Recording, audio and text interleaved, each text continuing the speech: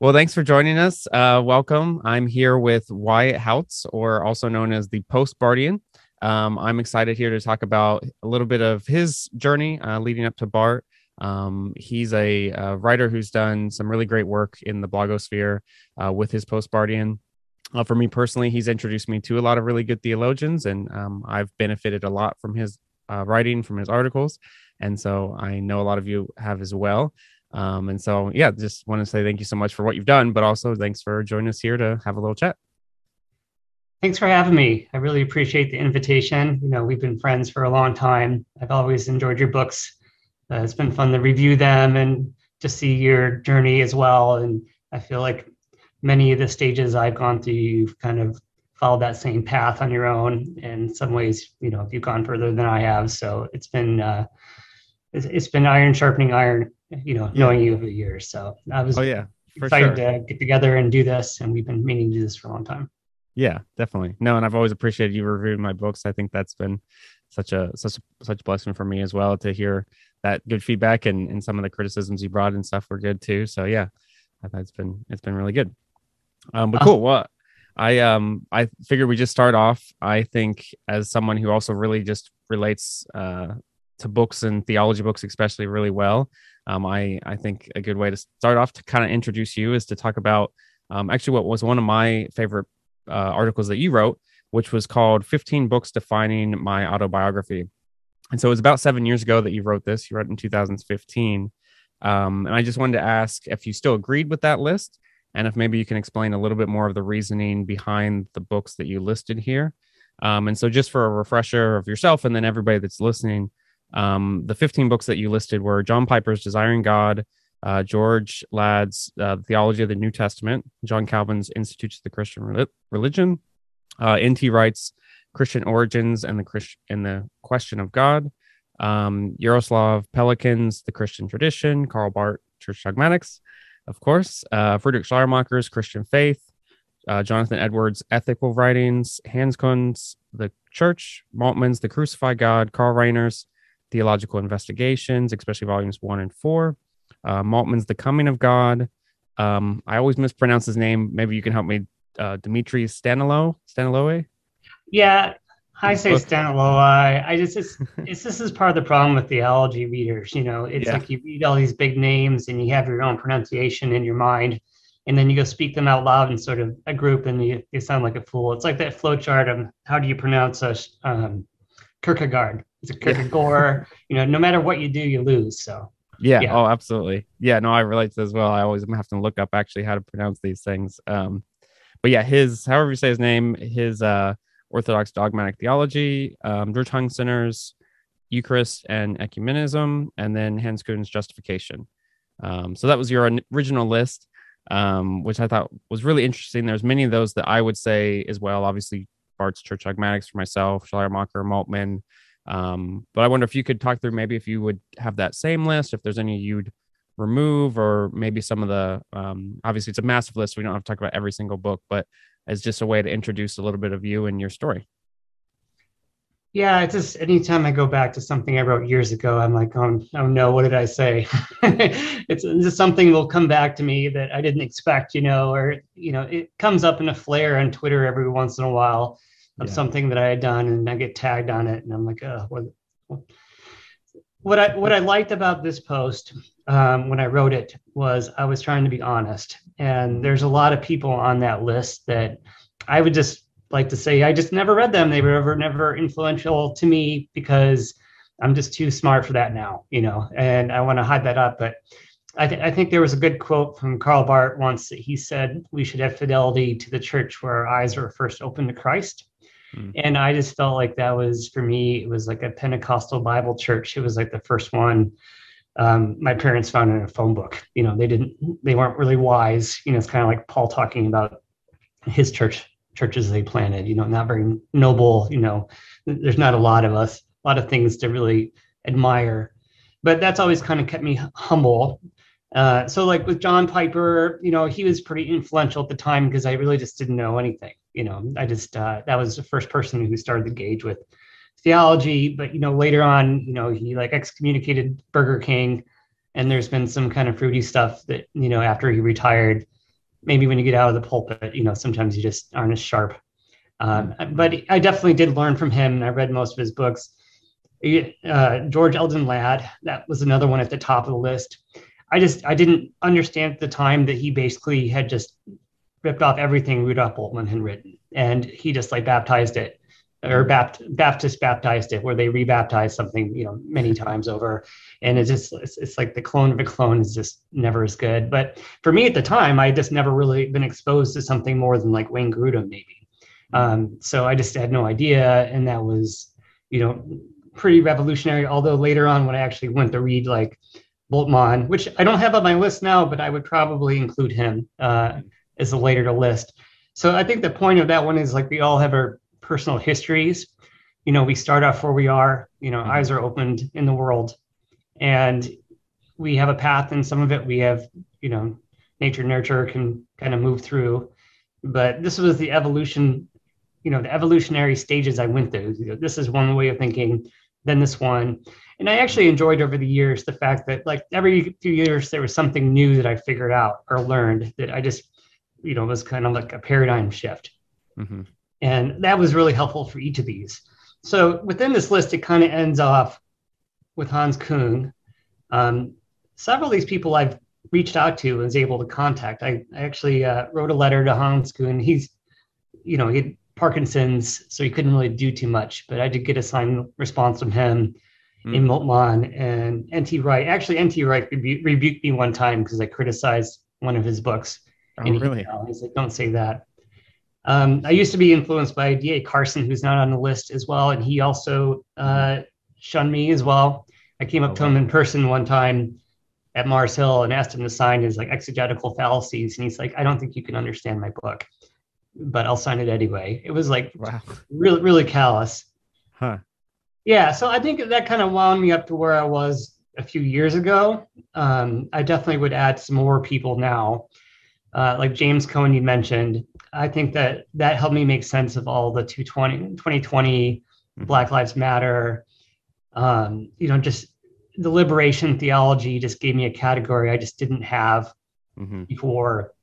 And, a lot of things there were just really eye-opening. Hans Küng, I left off with him because he was helpful for helping me understand Barth in relation to Catholics that I had read. And I had gone to a lot of fundamentalist churches in the past because that's where I started. And it's, they are the true believers in of heaven, and they are the gatekeepers, and everyone else is going to hell, especially the Catholic Church, which is the trunk under them. So he was helpful for not only helping me understand Catholicism, but he wrote a big book on Judaism and a big book on Islam. They're also really helpful for me as things I've ventured into after that list had commenced. And, or at least they had got up to that point in the list of my own personal history. Yeah. So, no, that's great. I wonder if you could circle back to if you can explain some of the N.T. Wright story. That sounds really interesting, where he shunned you. I had a couple times. He's got, I really love N.T. Wright's books. I still use them. Like I have a Bible study with a couple guys I've been doing for a few years. I usually get them to read books. Right now we're going through Moltmann's new book, The Resurrected.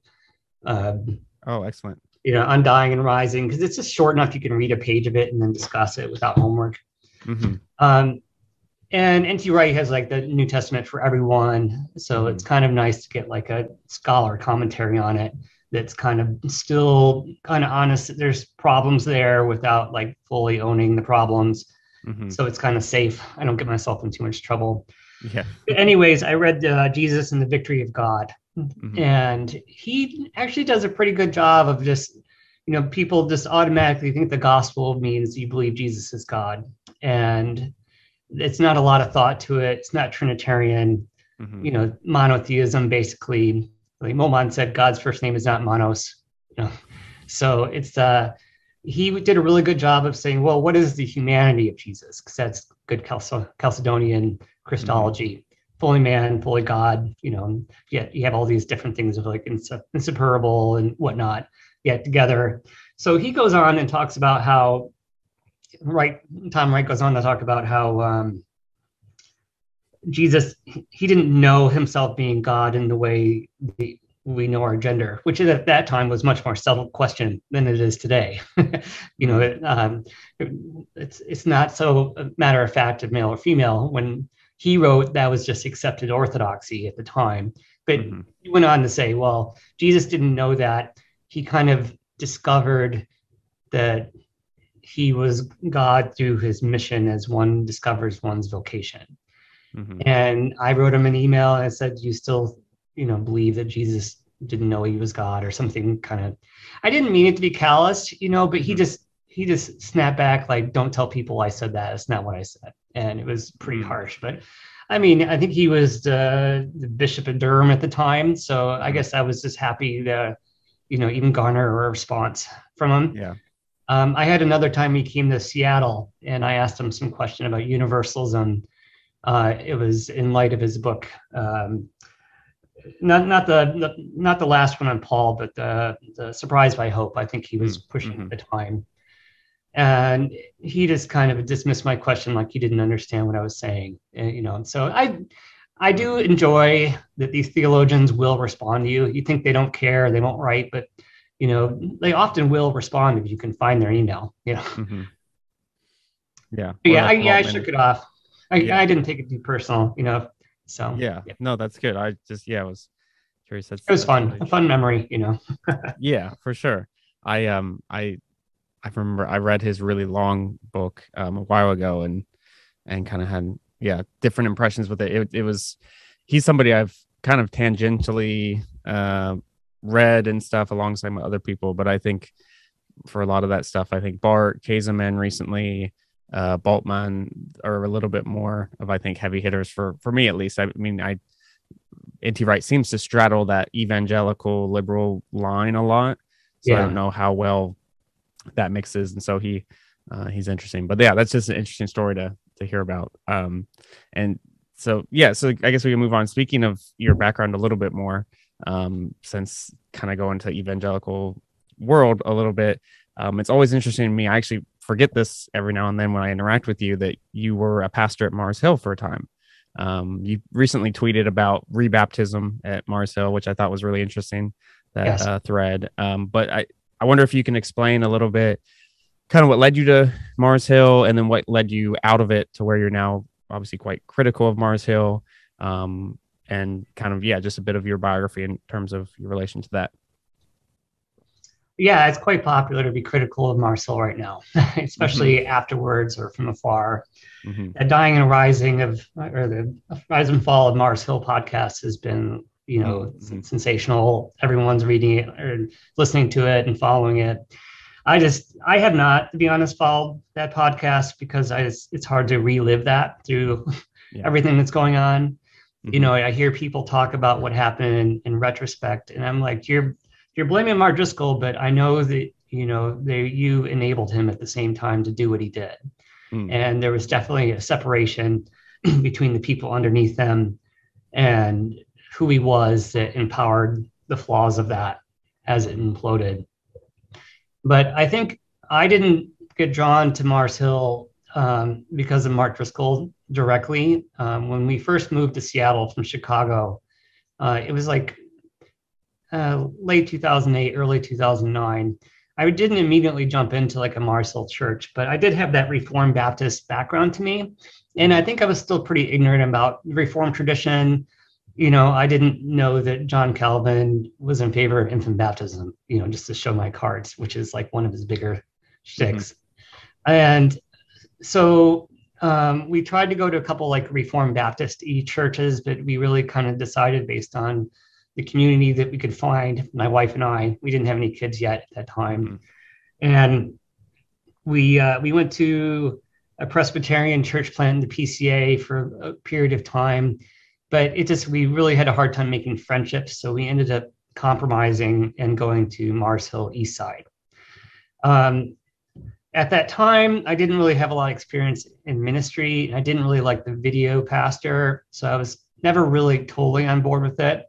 But I think in terms of like Reformed Baptist theology, if that's a thing, I mean, it is a thing. But I kind of came out of, like you brought up, I liked John Piper before that, and this is someone who, like, first time I saw Mark Driscoll, he was at Desiring God conference with Tim Keller as well. So I think it was just when we went there, we went to the church and we were able to get involved, and they had what they call a community group. It's like, the Wesleyan model, from Saddleback and everywhere in every mega church. And we were able to make a lot of friends there. And I was able to use some of my technical skills from Mars Hill, because I have an engineering degree from Michigan. And they needed help with that. And, I became a deacon pretty quickly just through service. And then there was a bunch of power plays in order to who would be basically like the campus pastor, or who would become the paid people. And I didn't have any desire to be a paid person at Mars Hill. I already had my own career as a lay person. So I think it just kind of came up as an opportunity that I could serve at the church and provide critical feedback of Mark Driscoll to the other pastors who were just not well-read or informed. So I think they just valued me not because I went along with it, but because Mark Driscoll would make a pronouncement, like a prophet, or later as apostle, or use Papa, the Pope. That was near the end, with the sweater vest and the beard. And they could say, well, Wyatt, is that true or not? And I would be able to give them some like counter reasons. So they would be, oh, okay, I didn't know that. So it was kind of enabling. And then, but where I was really enjoyed being there was the community groups. So as I was in one group that did really well, that I led a community group. So the actual pastoral side of things is where I came to play. Eventually I was, leading basically all of the community groups for the East Side Mars Hill campus. It was like 500 people. So there was a big hierarchy. They use like football analogies. It's like head coach, and so on, huddles and all these different things.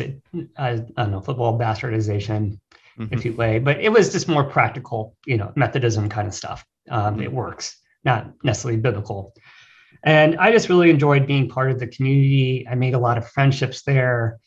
But eventually Mark Driscoll had burned through everyone and burned up everything in Ballard. So they decided to come to Bellevue, and there was a big building project there that went really sideways with the funding, and everything just kind of hit the fan with that. And then that's when things started to go downhill, and I made my exodus out of there for a number of reasons. Yeah, that's really interesting. I noticed from your earlier list of the 15 that you had mentioned you had already started reading Barth at the time you were working there as a pastor. And sounds like before you'd even started there. How did that kind of inform your perspective? It sounds like you were kind of the go-to expert to some extent. Is that kind of part of it, or how did Barth kind of fit into that story? Well, I think along with the ignorance. So it was definitely a lay-led church, which I think there's a lot of value to that. You get into PCUSA, you have to be a member for a year. You got to have a seminary degree. I read George Marsden. I really liked his History of America and Fundamentalism. And he talked about how the mainline Protestant churches just didn't do as well in America because it started in New England and the settlements.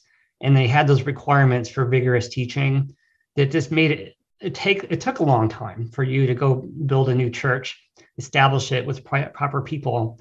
But if you could just jump on your horse and go be a fire and brimstone preacher, everyone thinking about the end of the world with the discovery of the new world, that you could move much quicker.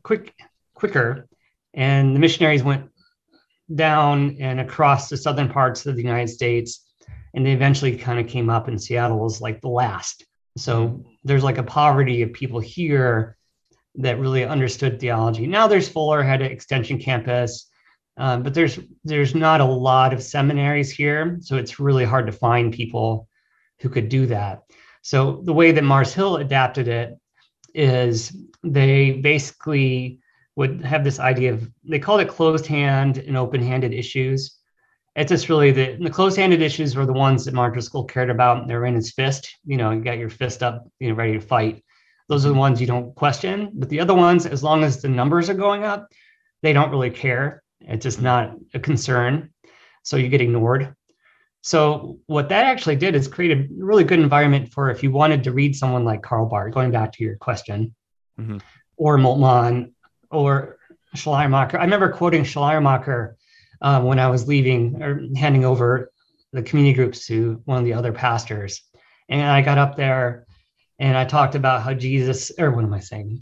What Schleiermacher said, that Jesus had to leave. He had to be ascended to the Father because that was the only way that the church could come into its own being. Mm-hmm. Because unless Jesus had ascended into the Father, then it would have been restricted to one location. And then after that, through the power of the Holy Spirit, the church was able to go throughout the end of the earth, ubiquity there, maybe a Lutheran or Eucharistic kind of reference there could go everywhere.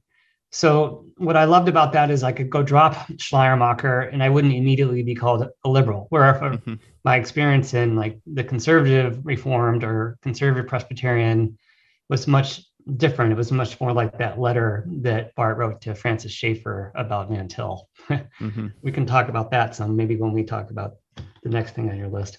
Mm-hmm. Yeah. So there's liberty. I could go read these books. I mean, at the time, like I didn't know who they were, so I was slightly critical as well.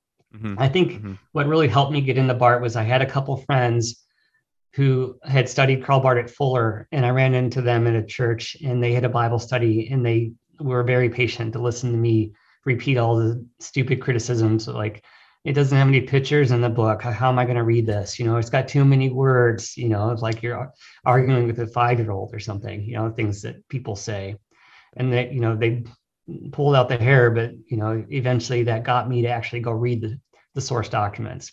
No, that's cool. Yeah, that's your, what book did you start with for Barth? Do you remember? Yeah, I was at a used bookstore in Redmond, Microsoft land, and they had a copy of the Church Dogmatics Volume 2, both part volumes in like an old bookcase. And I bought them with a coupon, I eventually waited for them to go on sale. And so I started with 2-1, 2.1. And, that's the doctrine of God, and also has some ethics that kind of go along with it. But that was the whole idea that there's no natural revelation. And that was pretty mind blowing at the time. And, as I read it, I kind of went through a similar thing when I read the Institutes, Calvin's Institutes as well. So similar, but I had to actually read that material. And I think what helped is it skipped over the Word of God, which was where a lot of evangelicals attack him on, because they don't like, well, is the Bible a word of God or becomes a word of God? And they have all these like puffed up responses. But that was really helpful. And then when I read his book on the election of Jesus Christ afterwards, I think what he said about Jesus being the object of election just really made sense of things where I had struggled with election in the past, of like the nebulousness of it. Did I really understand it at the time? My translations did not have all the small print Latin and Greek translated. So those are the things that were really, the proof of the pudding is in the eating. I didn't have those. So I think the first time I went through those, it was a little bit harder for me to understand the profound and genius of Barth in those sections. I mean, both are rightly called the, 2-1, the best volume, the Church Dogmatics. I don't know if it was the best for me, but it was an absolutely great place for me to start. And it just took forever. It was like 5 years for me to read through all of them. I'm sure you seem like you must have read them much faster. I know you're like the only other person I know who's read all the Church Dogmatics. Yeah, we're in a small group. I supposedly the last person I interviewed, Brock Jennings, he was Moltmann's doctoral student.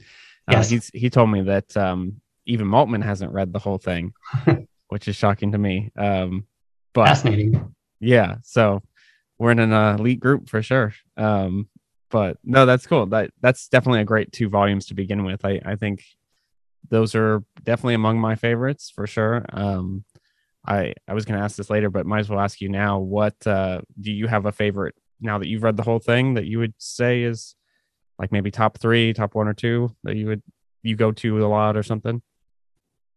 I mean, it just depends. I think it's kind of like that history that I brought up earlier, our own Gestalt history.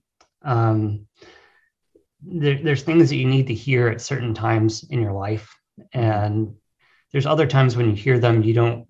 They just don't settle yet because you're just not ready to hear them, or other times you hear them a little bit too late.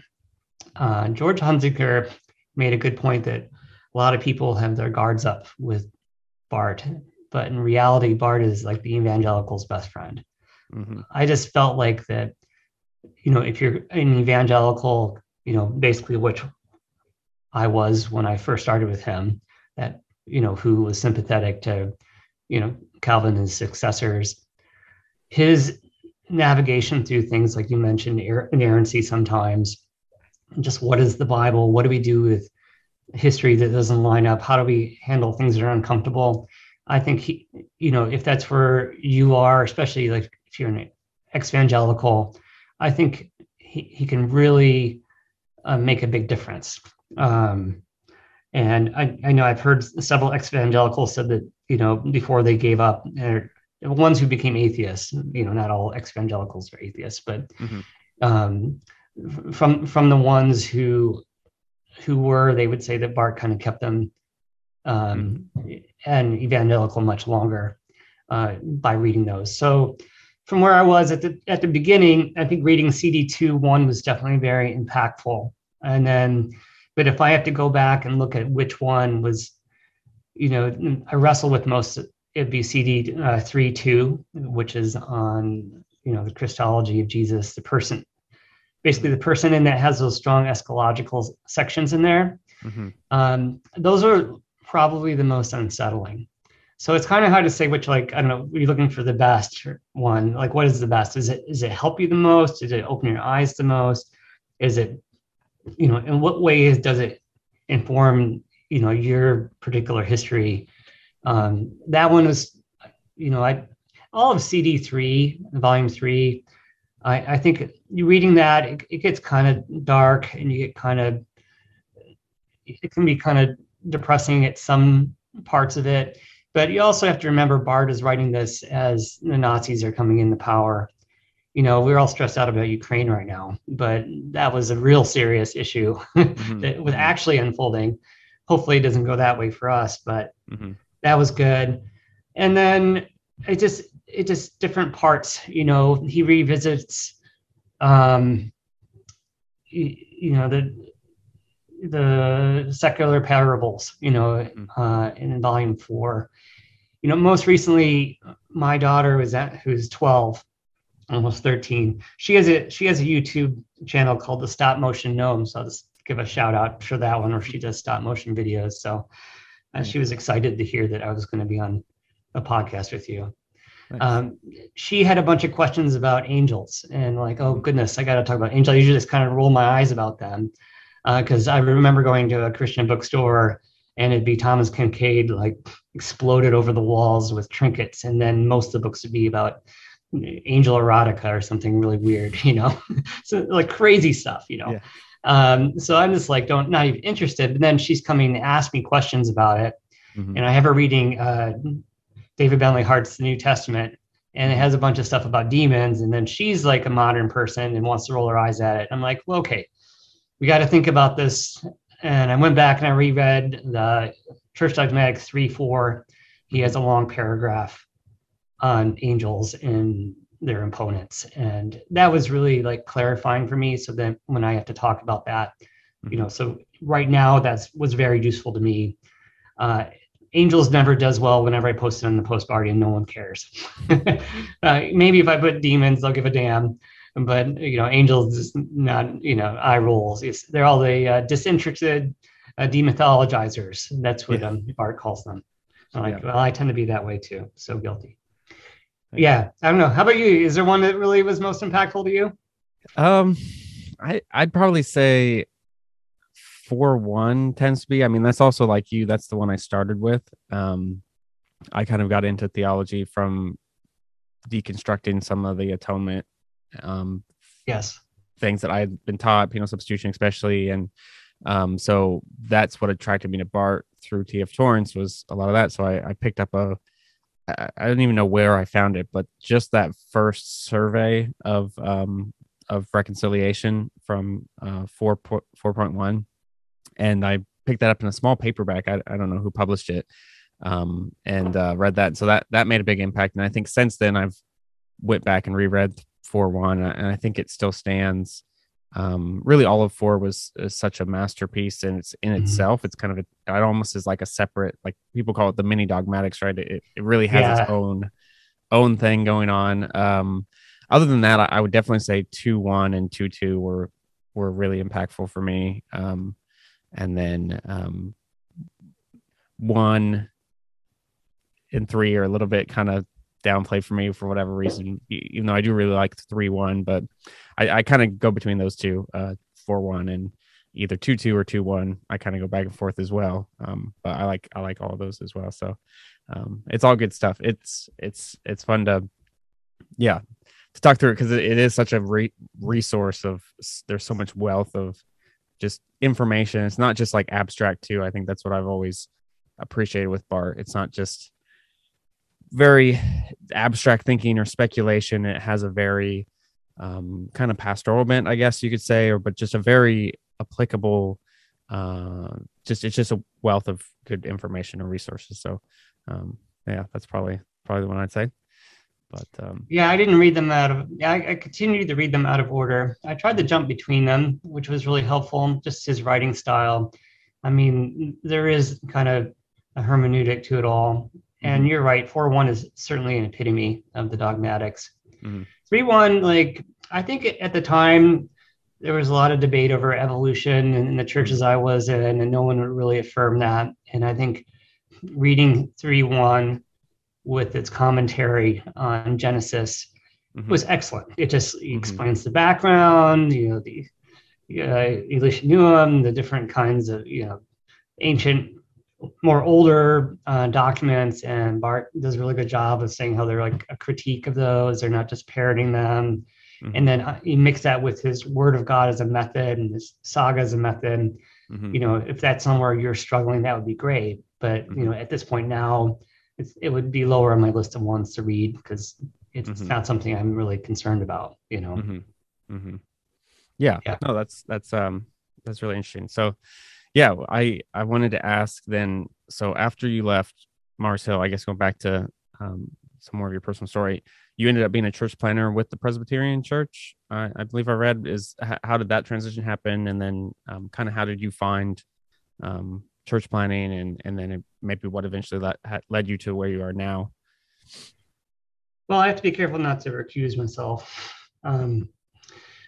So, Mars Hill, it had a big swing down. I remember there was an elders meeting, and they announced that they were tightening up the controls. So they had their executive elders, and Mark Driscoll were the only ones that would basically get power over their bylaws and could make decisions. And there was a big meeting where they brought all the elders together, and the Driscoll got up there, like he said, for me to let any one of you preach should be like any one of you sleep with my wife. It's and he laughed about it in front of everyone. And then they had a vote like that only the executive elders would have like the control or power of things. And I was the only person who voted no on that, especially since one of the persons didn't even live in the state where Mars Hill was, and they were supposed to be the rulers. And I had to be interviewed by one of the other more senior elders, person who'd been there longer. And just because, I don't know, it's getting interviewed by the secret police, I guess. It wasn't that bad, but I did get like questioned by all these things just for saying no in an anonymous vote, and I had to like prove myself. And I did kind of turn the questions around the same guy who came back and was the minion for Driscoll to kind of come question me. And he was like, well, I guess you have a point too. But I think a little bit later, people realized, well, Wyatt, you were right to not, we should have all stood up, and then maybe this wouldn't have gotten to where it was. But after that point, things got really secretive, and only the executive elders, which is like Mark Driscoll and like 2 other people, basically, really had knowledge of what was going on as a whole for the business. And I think people were naive and they kind of assumed the best before the big book deal scandal went down for, buying his way onto, the bestseller lists. And then all the sermon series became based on his book deals. And then when they came to Ballard, it kind of put the kibosh on, any kind of local run church. I still had the community groups. It was really good. And I think there was quite a few people in the community groups that I worked on, which was on the east side, mostly on the north side of it. And some of them came together. Some of the groups originally wanted to plant a church, but Mars Hill wouldn't allow them because they wanted it to be Mars Hill branded. So when the leaders for those couple church plants left, it created a void.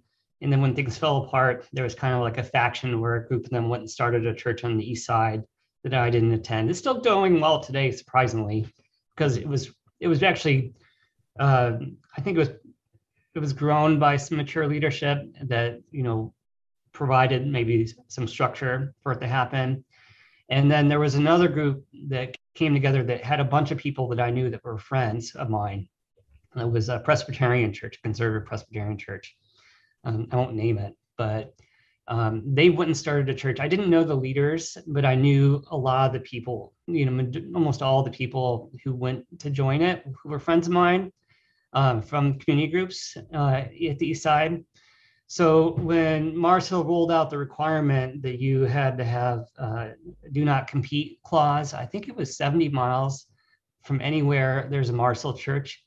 It basically meant like you cannot go be a pastor anywhere in any major metropolis area without written consent from Driscoll and executive elders. Wow.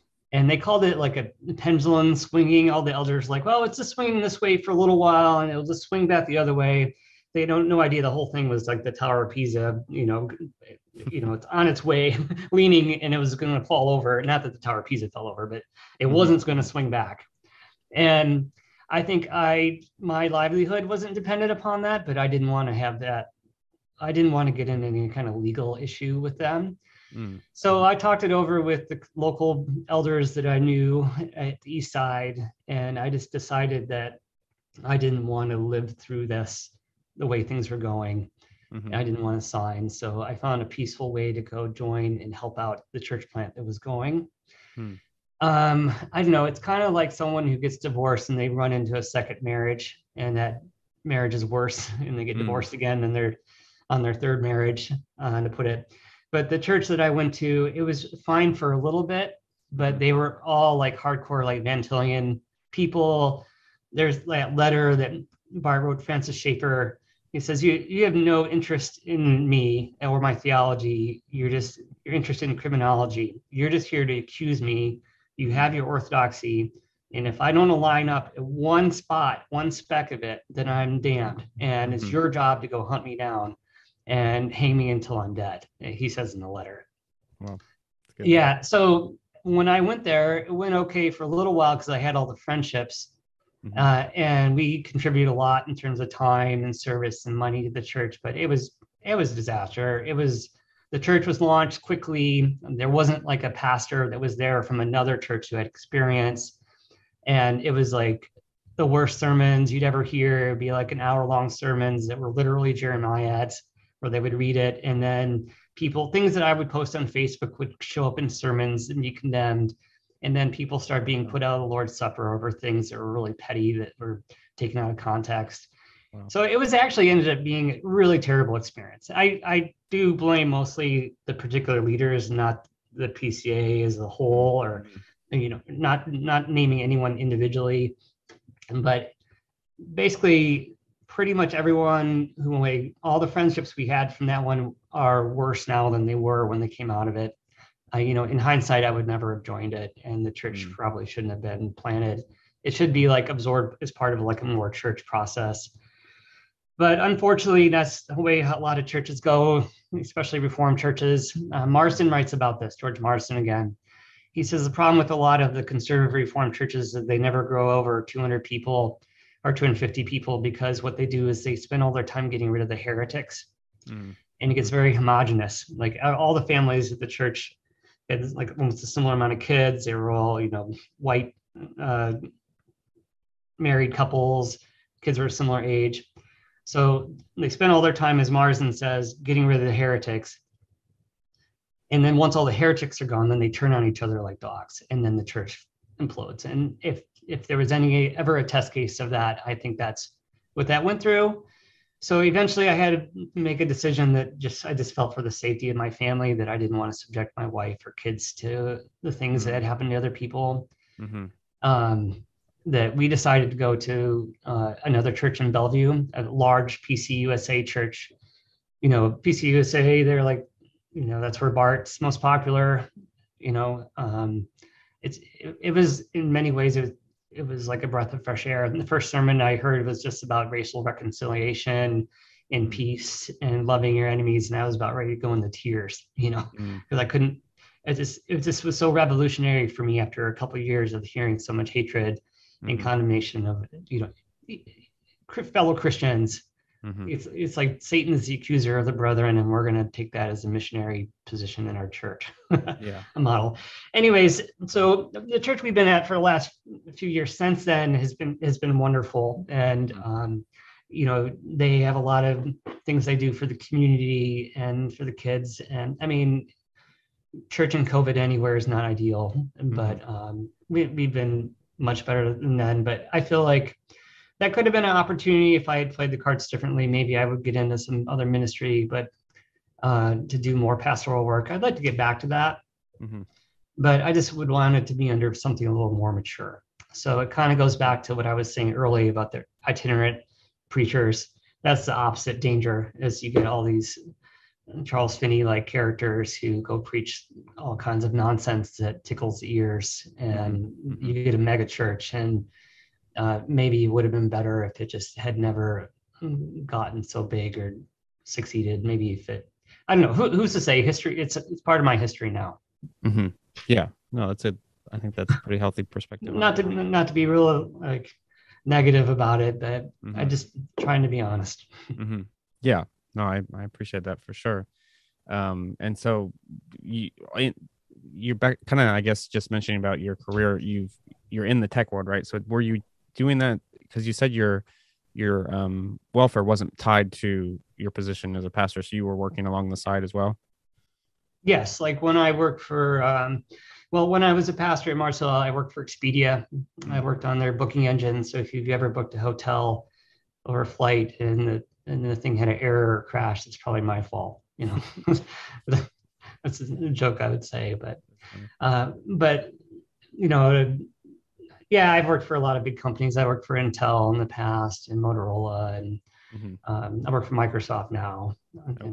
Not speaking for Microsoft, but used to work for a Precor. They were bought by Peloton. So those are ones that people might be familiar with in smaller places too. But yeah, I just always done the tech. I think there's just something about hermeneutics, writing code and deciphering the code of the Bible requires similar, analogical thinking. Maybe that's also what has helped me with my blog stuff as well. I'm able to understand how Twitter works, how do the Twitter cards go, and how do you post it in a way that things get found. And I think that's helped me get my Twitter and my website to do so well.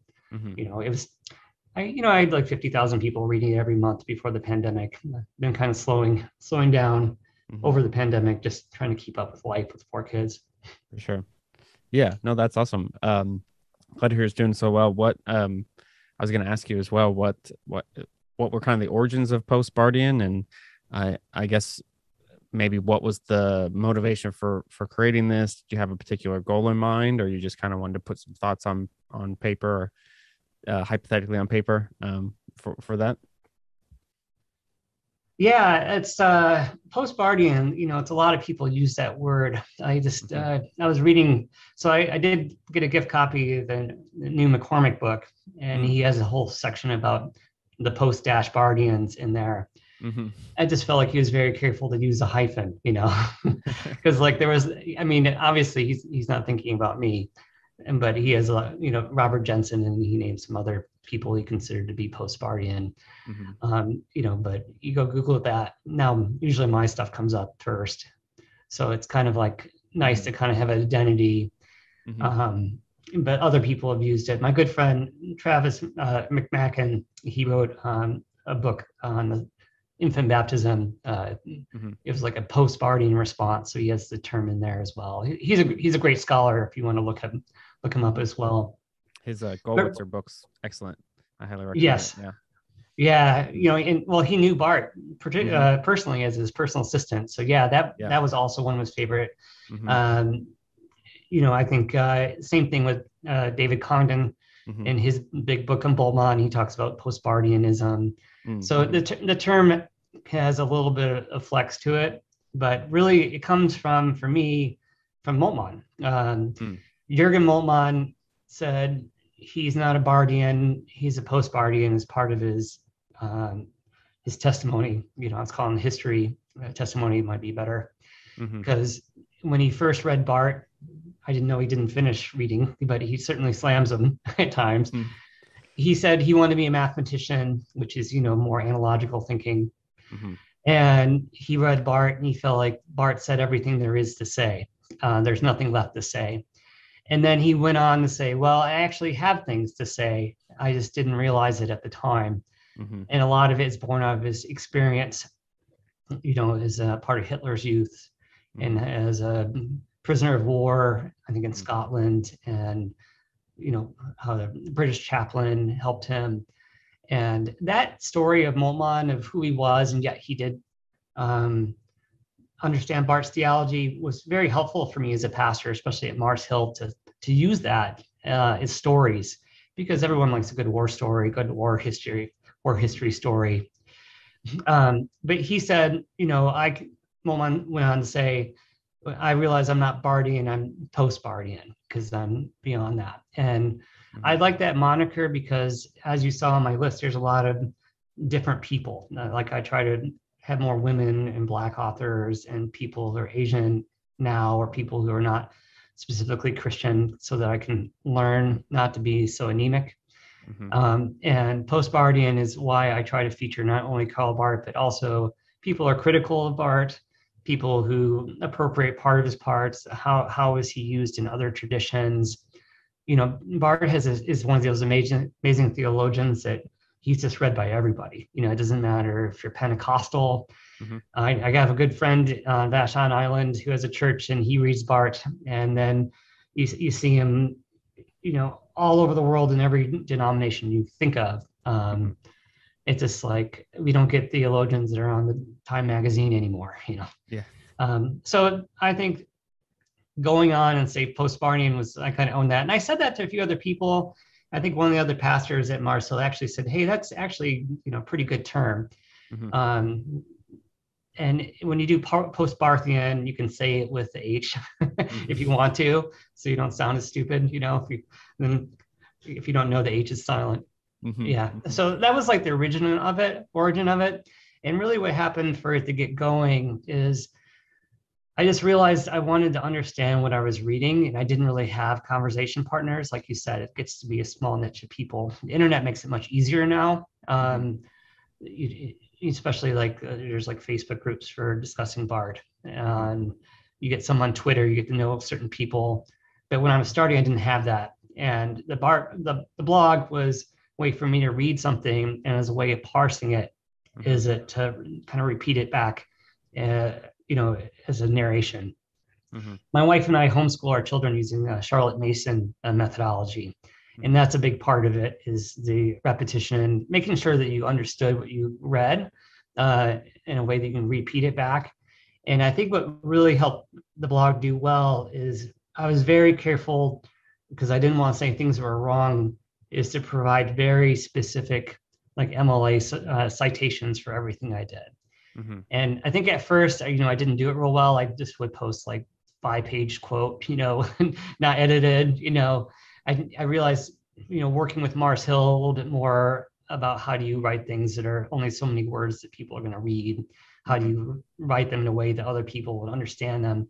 So, I moved on from self-understanding to like trying to say things that were helpful. Like if I wanted to make a point about something, I could find a theologian that I admired or respected or is respected and have say what I would want to say with their words. And I think that's been a lot of really useful to other people. And I find my stuff get stolen all the time. There was just like an issue on Twitter the other day that some seminary pastor at an SBC had used my James Cone quotes, and he didn't put the citation on his syllabus in the class. And he mixed in quotes that I had written as if they were James Cone's quotes. Mm-hmm. And then some other pastor who took the course quoted them as if they were James Cone, but they were really just like, they were just being careless and using my stuff. And it doesn't bother me that happened. I just enjoy that people are learning more about Barth. Cause like you said, it's gargantuan book to read. Where do you start? How do you do? There's not really a beginning place. It's serpentine, like Calvin's labyrinth. It keeps you stuck inside of it that you can never get out of it, so that you can go talk about the Minotaur, of what's there. And I like to boil it down. There's a lot of people who say that you could summarize Barth's best ideas on one sheet of paper. Michael Horton did that. Ironically, he wrote his systematic theology called the Christian Faith, which is just like Schleiermacher, which was kind of funny. People don't pick up on that. But I like to debate this with my good friend, Dr. Marty Folsom. He has a face-to-face series, and he's writing an upcoming series book on Karl Barth that I'm going to have an essay in, and I've been helping him with some of the artwork and stuff for that book series as well. So look for that from Marty Folsom. But he would always say, like, I don't know if you can really boil down the dogmatics to the one page. So, I mean, he's more educated than I am. So I'll take his word for it. Yeah. Yeah. No, that's really good. I like that perspective. I mentioned it earlier as well, but I know for myself that your blog's definitely been helpful for me along my journey, and I'm sure countless other people. So it's definitely a service to the church, and something I've certainly benefited from, and I know many others have. Speaking of which, it was actually, I believe, from your work on Cone that I was first introduced to Cone's thought. And my latest book in the Plain English series was on James Cone and stuff. And so I obviously owe you a debt of gratitude for that, for being introduced to Cone and Thank stuff. you. And so we share that interest in Cone.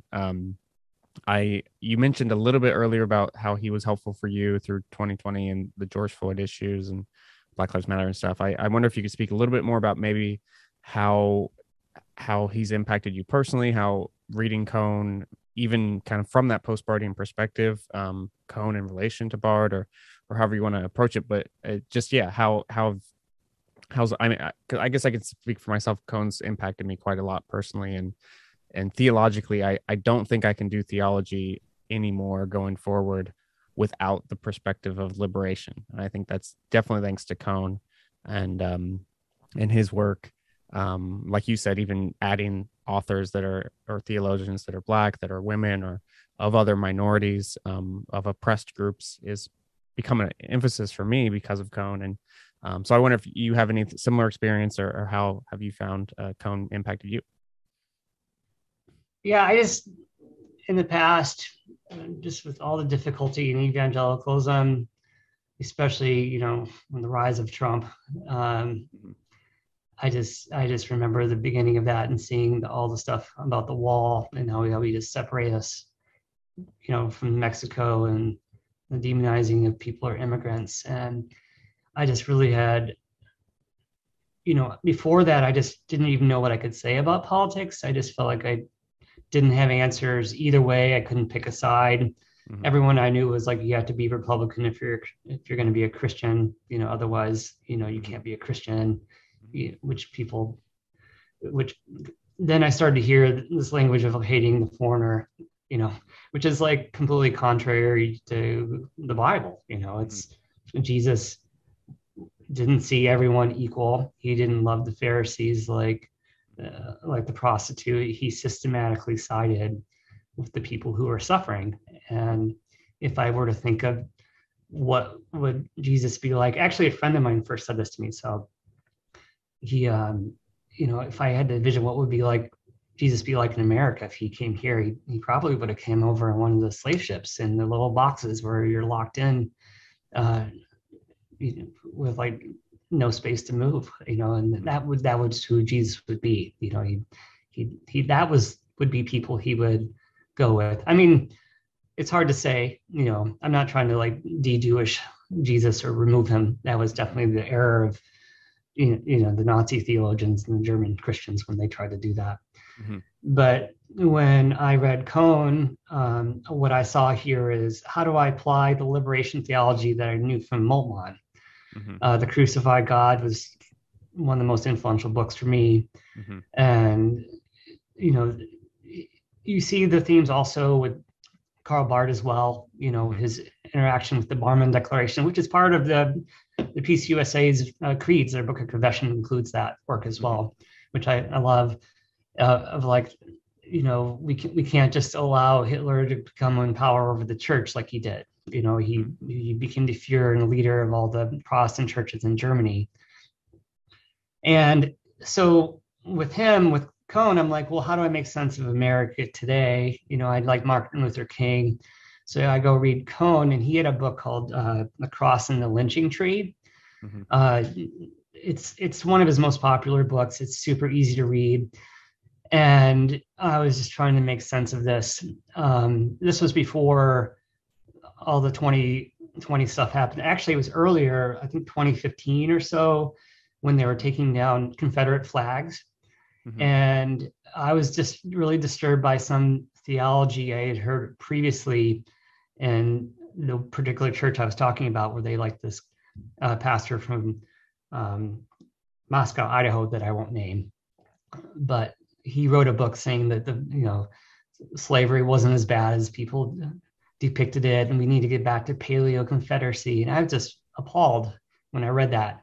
And the people supported that, and they wanted to have Confederate flags. And I was just really moved. There was this one time, I think 2015, where there was a woman who, I think her name was Newsom, like Bree Newsom, took down the Confederate flag in, I think it was South Carolina Capitol. She climbed the flag, and there was a white guy who attended her, and they took it down. And I just thought that was like a great symbol of overcoming America's original sin, America's history. Black history is this month, but Black history is U.S. history. It's all our history, so you just can't ignore it. So what I liked about the James Cone book is that Cross and the Lynching Tree. It kind of shows the parallel of Jesus on the cross, mm-hmm. and how there was like, in even the last 60, 70 years or so, there still was a massive amount of lynchings that happened in the United States. It's a tree as well. Mm-hmm. There's that song about strange fruit, which talks mm-hmm. about, people that were hung on the trees. And the book itself just goes through all these examples of places in U.S. history, a lot of them very recent, where it just shows the oppression and examples of it. It cites like movies with people in blackface, and glorification of the KKK, and all these things that we kind of like to pretend they're not there. And there's a lot of this that's just baked into being a white person in America today, that when I read it, I just felt like there was nothing I could say to response. Like, I'm like, you're right. And I can't even like change who I am in order to fix it, because it's so engraved in the society around us. Mm-hmm. And that also got just confirmed by, like, when you try to talk about Cohn to other people who only don't know about that, or they don't want to acknowledge it, people get really angry about it. And you kind of see, I can see why his theme of anger made sense. Mm-hmm. And that you go read the gospel, especially that passage in Luke, where Jesus declares the deliverance of the captives, and that as his mission, and how he went to cross silently, and he was crucified for it. It wasn't a peaceable kingdom, as Moltmann said, it was a peacemaking kingdom through the cross. Mm-hmm. So like, as I read him, I just felt like that really made sense of America's history, and it helped me under having him a cipher. And when you get into fast forward to 2020 with George Floyd, you're like, oh, you can see all these things that he was talking about are just playing right out, just as he said. And I can see now, like, oh yes, I should believe the victims first. Not just Black people, but women as well. I have a daughter. My wife. I think about them. We're white people. I work for Microsoft. I'm not really in a place that I could even understand what it'd be like. Um, Microsoft had a seminar the other day where a woman was talking about how about the Tulsa massacre. Like I didn't even know about that because it wasn't even included um, in the history books I'd read. They're just completely that way. And then you go back and you read the other people. Like I love Jonathan Edwards because that's who was the main guy for John Piper. And then lo and behold, he defended slavery. He had slaves, and no one talks about that ever. It's not even mentioned, as if he gets a pass just because he's such a good theologian. Not to say people you can't read Edwards with his faults. I mean, every theologian, like including Barth, almost everyone, if they haven't been caught, there's usually something really bad scandal about them. It'd be impossible to do theology despite it. But I think there needs to be a recognition of it. Mm-hmm. And I also, what I liked about Cone is he not only helped me understand Martin Luther King better, but he made me read Malcolm X. And at that time, I was also trying to understand Islam. And he was in a form of Islam with Elijah Muhammad. And he said that white people don't like Malcolm X because they're afraid of him. They like Martin Luther King because it tells people just to be quiet and not to protest. And sometimes there's a time for protest. And that aligned well with what Moltmann had said about we need a vision of not only people who are peaceable or peaceful living people who don't go to war, but you also need peacemakers because they need images of each other, so that the people who are trying to fight for peace can remember what peace looks like. And the people who have peace, this is Moltmann's story paraphrase, can have hope that those people who oppress them will be overcome. Mm-hmm. And that Malcolm X and Martin Luther King are kind of like that same dialectic come about, and how he used those and throughout his books. And I just really enjoyed what he had said. And a lot of the time, though, it's a little bit troubling for me because I just feel like I can't say, yeah, James Cone is right as well, where I'm part of the problem. But I feel like it's good at least to share what he said in his own voice. Mm-hmm. And I feel like that really helped me make sense with the George Floyd stuff. Mm-hmm. Breonna Taylor, and you could quickly see like, well, there's just so many of these that it makes sense, and I just need to repent of the things I had said. And if I hadn't read Cone, I just feel like I could have fallen into the same rut that like the German Christians did. They just went along with the state, and they just didn't think about Jesus as being Jewish, and then that was a disaster. Karl Barth said in a video that it was like they were asleep and they needed to be woken up, Mm-hmm. So yeah. That's yeah. But how do you summarize James Cone? I don't know. I wrote him a letter. I said I was thankful for his works. I figured I didn't know he'd respond to me based on his books, but he wrote me back before he had died. Just the letter. Awesome. I think he was written by his assistant that he was just appreciated that I had read him. It was kind of, he didn't slam me or he wasn't mean to me like the others. Yeah, no, that's great. I appreciate that perspective. I know it's similar for me. James Cone was extremely helpful. He's one of those theologians that I think sometimes people will read theology as kind of a self-comforting thing. You're reconfirming Marxist what you already believe. Yeah, and opiate.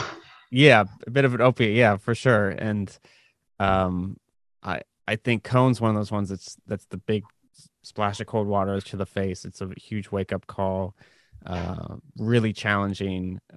But there's still comfort within that challenge. I think that's part of what I appreciate about him too, is his work, kind of like Bard, I would say, has a doxology element. It's praise of the God of justice who truly cares for the oppressed and is on their side. And I think that's something really beautiful. But yeah, no, I appreciate that. we can kind of get wrapped up here. I've really appreciated talking today, but I just have a couple questions, just very simple ones. Is there anything Sure. that you're reading right now that you found quite good, or who are you reading, or what's kind of your study right now? Well, I had talked about some themes that I was trying to understand, um, making sense of the world. I think I've slowed down some of my reading over the pandemic just because my kids are at home and my free time I normally would spend reading. I've had to go do third grade math or Mm. fifth grade math, learning how to do exponents and whatnot. But yeah, I mentioned the McCormick book I'm reading. I had recently read Robert Jensen's Systematic Theology in two parts. I was also reading The New Jim Crow, which is really eye-opening Mm. book about segregation in the form of the prison system in America. Mm-hmm. And then there are just some other books that are random, just trying to understand. Like I mentioned, James Cone is for Black America, but there's also women. Mm-hmm. Like Dorothy Soleil was into her for a while, and Mm-hmm. also for people who are LGBTQ, and all the letters through like James Boswell and things, because that was one that was hard for me for a while because they were a target, and a specifically target of some of the fundamentalist churches I had been at. My fundamentalists, I'm talking about churches who like to be called fundamentalists, and they would specifically pick on people who already are suffering. You already have such a stigma and problem society. The last thing we need, is another Pharisee out there. And just trying to go back and reread those. And then I didn't mention with Cone, but he calls them Mara Indians, but Native Americans. Trying to be conscious of that because there's a lot of Native American tribes in Washington State. So just trying to understand some of the suffering and poverty and ways they've been taken advantage of. Has been conscious on this whole theme of liberation, of siding with the oppressed against the oppressors. And it goes back to Moltmann. So I'm always circling back to him because he's, the hope for the person who is victimized is not only that they would be brought to justice, no justice, no peace, but Moltmann goes on to say we have to liberate the victimizer from their victimizing as well, so that there is actual reconciliation. Mm-hmm. So I think that goes in the trends of like universalism. Mm-hmm. So I was reading some of D.B. Hart. Everybody is reading him. It's hard not to. Mm-hmm. He had a pretty good book that All Shall Be Saved. I really enjoyed that. Mm-hmm. He talks about the universalist church fathers who are more merciful than their own God in the way that they put. It's like Buddhism, the Bodhicitta. I can never slaughter that word as well. Mm-hmm. So I'm really hoping to gear up the Postbarthian blog again. So I'm excited to talk about you. I feel like there's a lot of things that I've talked about in the past that I need to come back and say again in light of today in a new way. That was Karl Barth's definition of worship, is that we hear what God has said and corporately repeat back what he has revealed, or God has revealed in God's self to us. I didn't even over gender God there, but